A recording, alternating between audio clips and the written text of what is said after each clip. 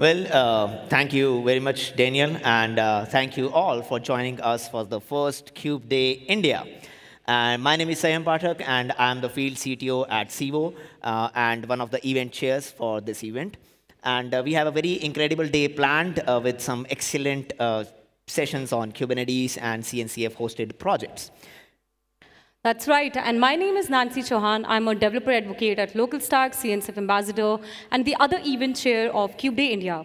I'm glad to see everyone today. Cube Day events are designed to connect international and local experts in global cities like Bengaluru with adopters, developers, and practitioners to deliver quality educational experience. We have an incredible day planned with some excellent tracks on Kubernetes and other CNCF-hosted projects. And today you'll get a chance to interact with leaders in community in our beginner and advanced tracks. Before we get started, would like to give a big thank you to the sponsors. So our diamond sponsors, ENY and New Relic. Our gold sponsors, Cast and Site 24/7. And lastly, the local supporters and startup sponsors, Abilitix, AppsCode, Equinox, and Initialize. Their support helped bring this event to Bengaluru.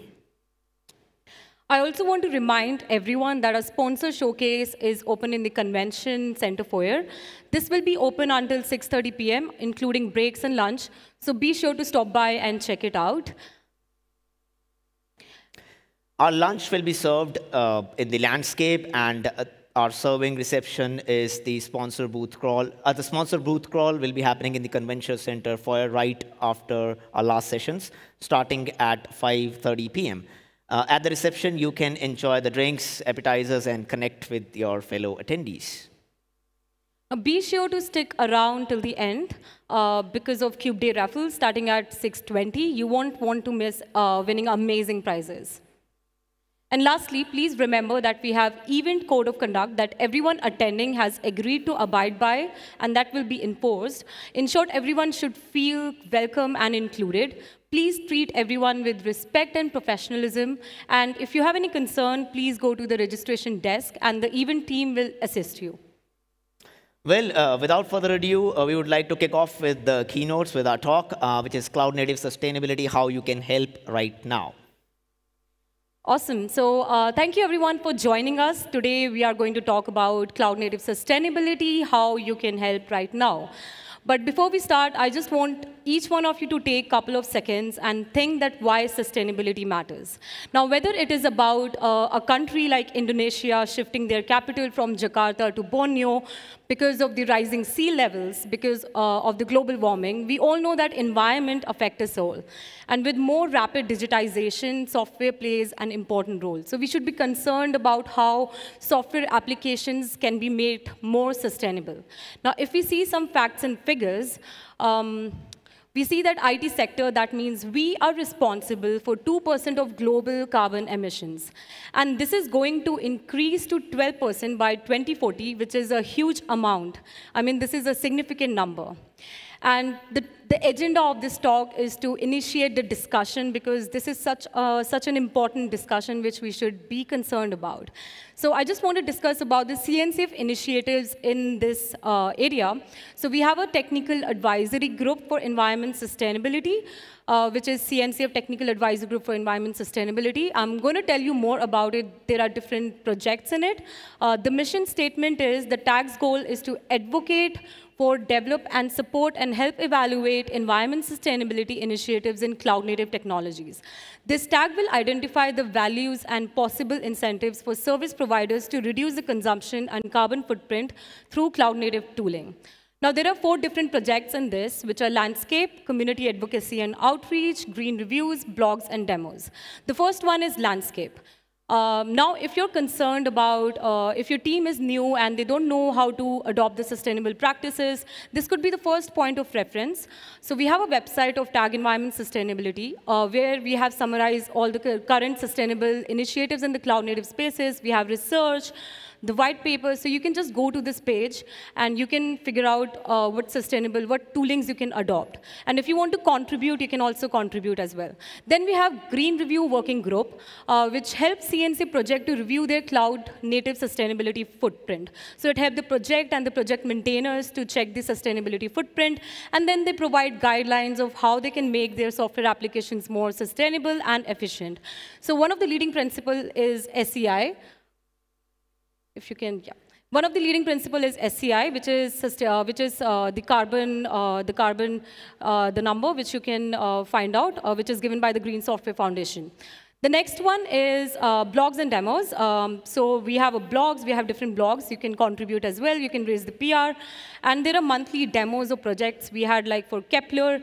And you can, if you want to add yourself to the agenda, so you can just come and say hi to the Tag Environment Sustainability channel in the CNCF Slack.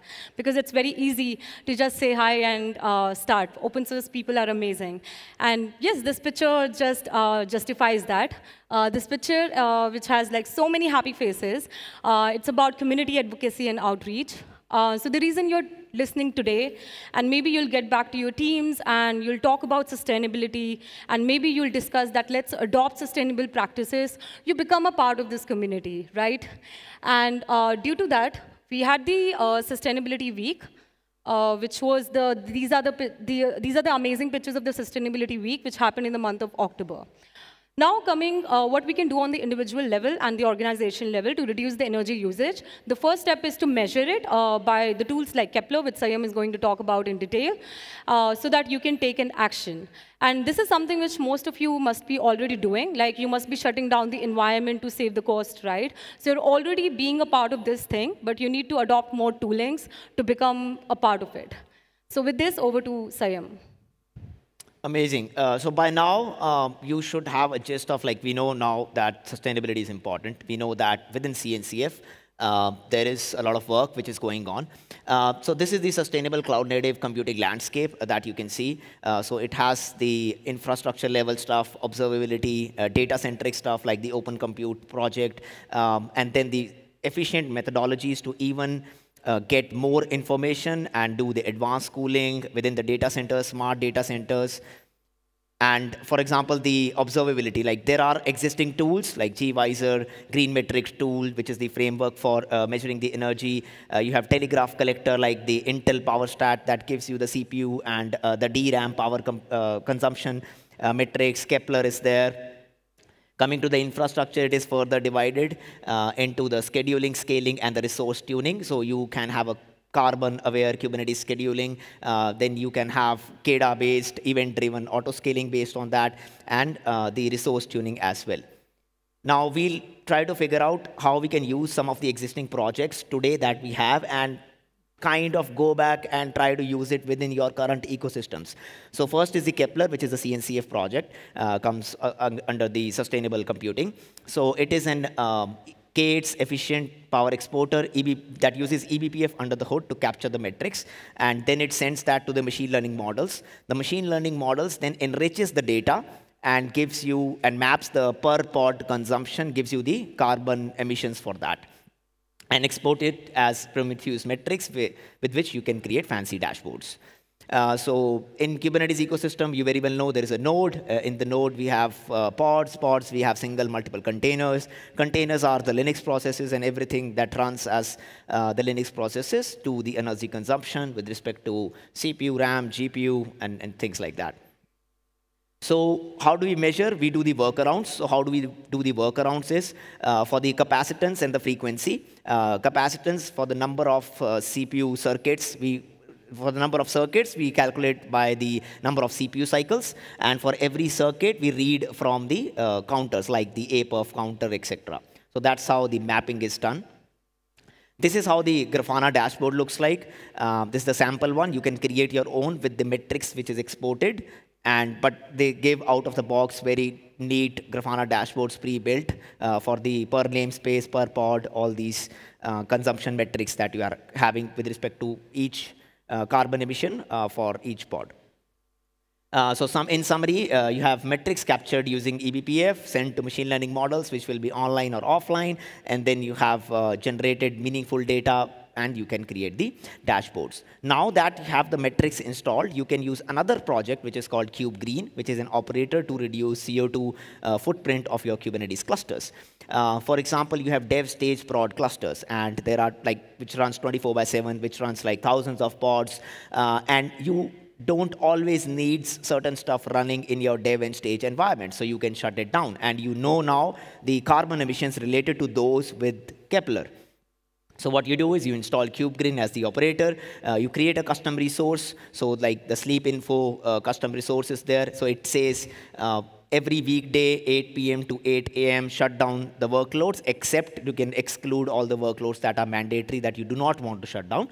So with this, you can use some of the existing projects in conjunction to create a meaningful use case for your cloud-native applications that are deployed on Kubernetes. So you measure the energy consumption using Kepler, and then use KubeGreen to scale down to 0.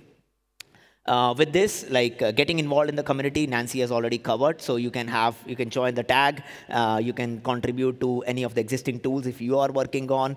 You can contribute that as well and read the open source guides and articles. Well, with that, our next sponsored keynote speaker is Zamir Fauzan. So Zamir is a senior developer relations engineer at New Relic, and today he will discuss about the CNCF sandbox project called Pixie, which is an open source observability tool offering instant visibility into Kubernetes application through eBPF. We will see how Pixie's seamless data collection without code changes can do faster debugging and code level insights. Please give a warm welcome to Zamir Fauzan.